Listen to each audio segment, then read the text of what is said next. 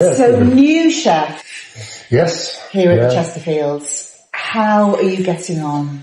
I love it. Yeah. You're sort of building on a really great reputation of sustainability in food and local produce. Yeah. I mean, obviously, Mark and I spoke. I've seen that the suppliers that we use, we're trying to keep them as local as possible, which is lovely. Well, it's keeping those carbon miles down as much as possible. And it all does make a difference. A really big difference. So, new summer menu. Yep. Lots of small plates. Because it's about sharing. It's about, rather than small plates just on little plates, I like to read the table, read the group, speak to the front of the house. If it's if they're comfortable, it goes on boards. But you still have some fabulous main courses, and I feel like you've gone back to the Chesterfields roots a little bit. Yeah, the main courses. I'm not 100%. I just know what customers like.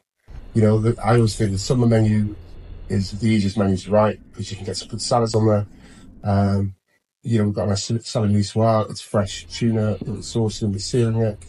The local eggs again look fantastic. The yolks are like really yellow. It's fantastic. It's good old Caesar salad. You can't beat a good Caesar salad. It's been deconstructed. It doesn't need to be overworked. It's just good ingredients. Yeah. And obviously burgers. I brought a lamb burger back on. It's done a little twist because we're doing crumb feta and olive tapenade on there. It's kind of a play on like kind of Greek salad style with the lamb, and lovely for the summer on there and things like that. But yeah, really good.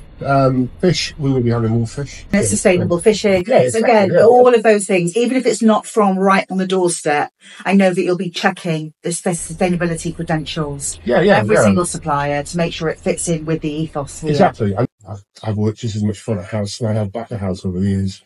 They really like you, this lot. Yeah, they really like Chef. Yeah, I'm a nice person, though. And I'm also really looking forward to the specials as well. I know that you've got a lot of emphasis on seasonal specials, and that's very soon. Once I've locked down the menu, core menu as I like to call it, and the guys are all sorted on that and all that, that gives us more opportunity to speak to suppliers, say what we got, what's fresh, what's coming in now. Well, listen, it's just so lovely to be back here. It's so lovely to be talking to you, listening to all the really exciting plans coming up. Thank you so much. No problem. Thank you very much. Thank you. Yeah.